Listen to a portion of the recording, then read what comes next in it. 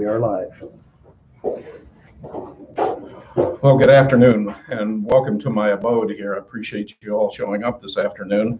My name is Robert Porterfield and I'm an officer in General Washington's Army. And I've been asked to talk a little bit about some navigation techniques that we're using. And one of them is with the sextant. So we can direct our attention over here. So basically, we're going to be talking again about a sextant. You know, what is a sextant? And then why do we need one? So a sextant basically is a navigation tool, and it's used to help locate yourself on a position on the earth. It's kind of like you've seen these before where it says you are here. Well, a sextant will identify where you are, and that's the purpose of it basically. Why do we need one? Well, that's what my presentation here is going to be. So this is what a sextant looks like.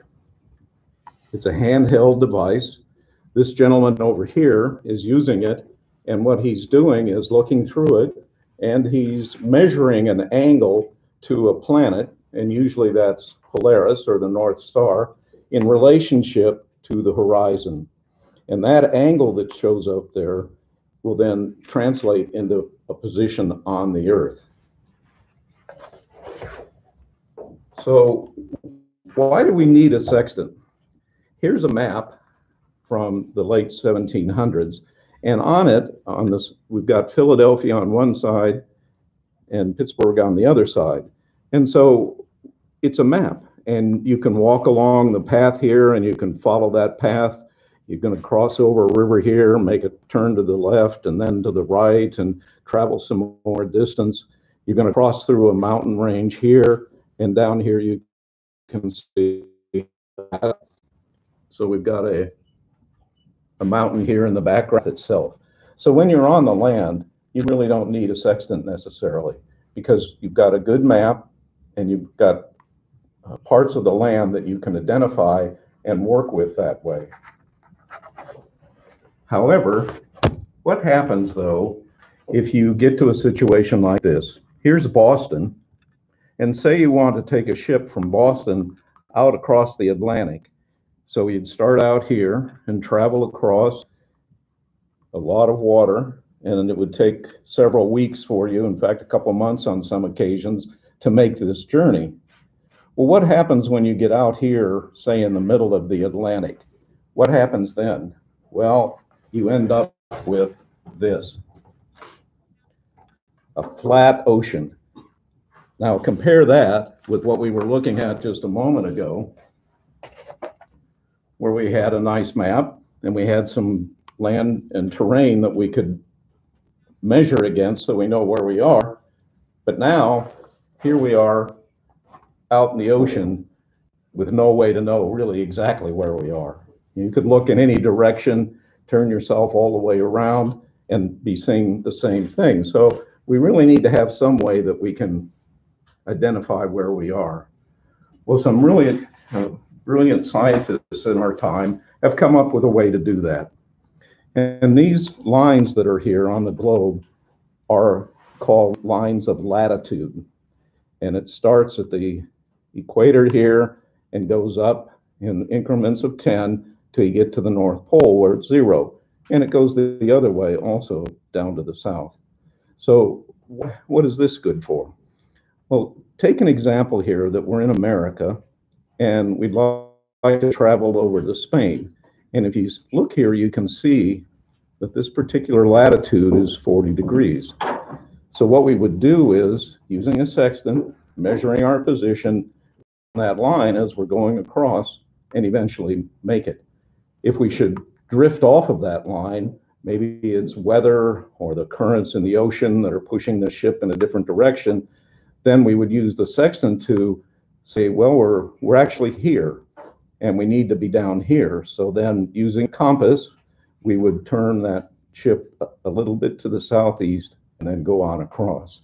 So that sextant is going to come in and help us do those kinds of things. Now, if I go back to my Austin chart, here it is. So if I go back to this picture of Boston, remember we were going to take the trip across the ocean. Notice here on the right-hand side, right at the top, it's showing 42 and 43. So those are lines of latitude. And again, it's precise than using increments of 10. Now they've got it down to G's, and really it gets more than that. But again, using these lines of latitude, and if you look down here on this picture, you can see that those stretch across and then they go up the way. So if you're trying to get to England and maybe you're off of that parallel or latitude a little bit, you can correct back to it and make sure then that you reach your destination. So I mentioned that the purpose of that sextant was to measure angles. And all of this navigation is pretty much done using the North Star, which is called Polaris.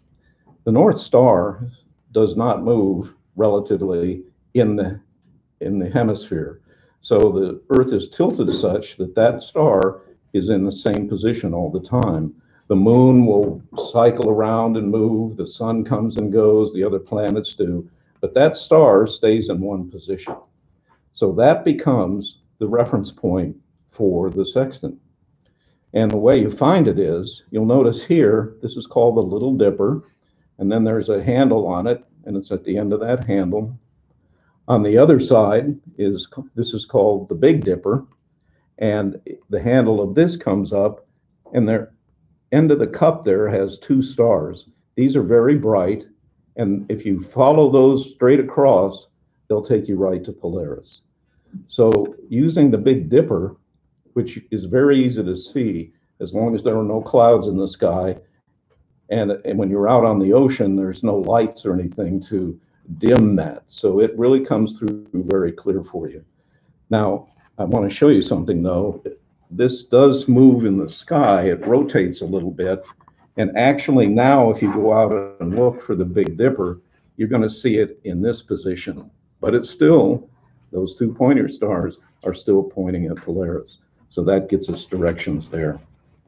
So it's a very handy thing.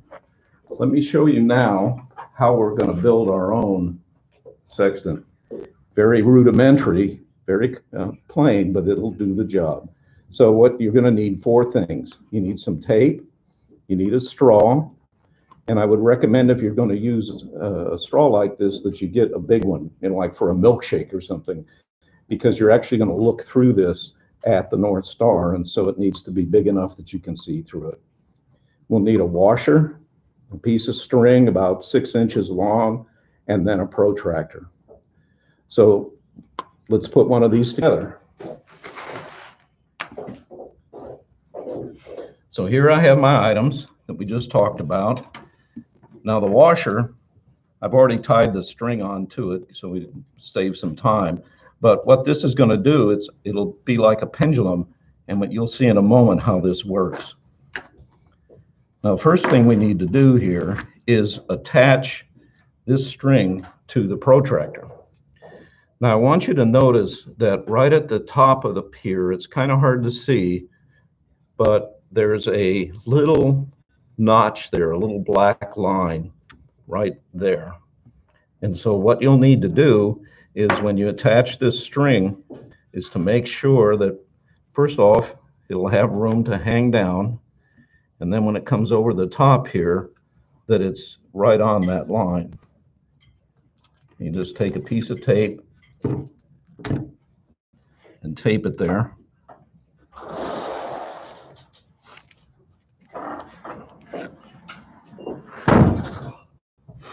So what you end up with is this.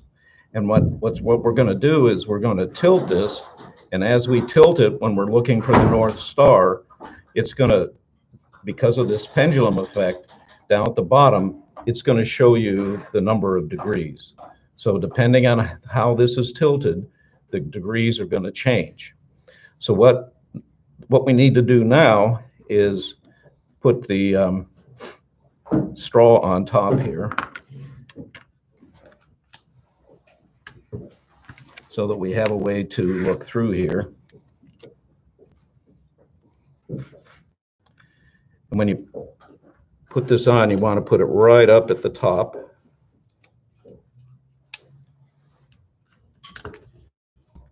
The two pieces of tape, just like that. So now we have sort of a rudimentary sextant.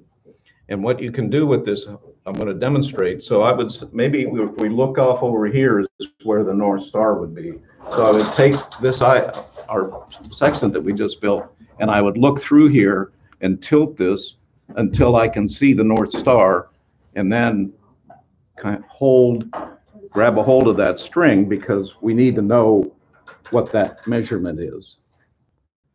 So it's a very simple device, and it's very easy to use. Now, if we'll go back over here, what we're going to do is we're going to start with the 90 degrees, and then we're going to subtract from it whatever the number is that we just saw on our protractor. And let's say it was 50 degrees. So 90 minus 50 equals 40. And this is your latitude. This is how far you are south of the North Pole. And by the way, Willard, Ohio is actually at 41 degrees north latitude. So if you do this on your own and you come up with something in the 50 range, then that's pretty close, and you'll have a good measurement of how you found the latitude that you're currently at. One last thing I want to leave you with, and that is, do not point this at the sun. Use it at night. Get out there and have some fun with it, and measure some different stars if you want to, but do not use it during the day so that it's pointing at the sun, because if you look down that straw at the sun, you're going to hurt yourself. So we don't want that to happen. So that's the sextant. So what is it? It's a navigational tool that has been used for hundreds of years. And what it does is to help you locate your position on the Earth using that grid with the different latitudes. So if there are any questions, anybody have any questions or anything?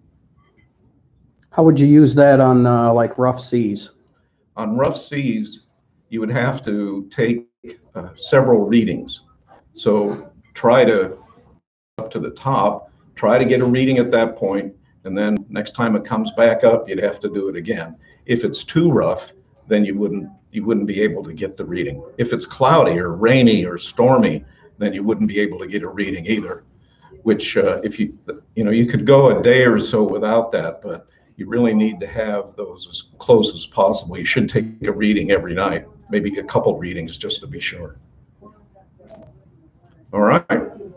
Any other questions? I guess not. Well, thanks again for stopping by, and we'll talk later.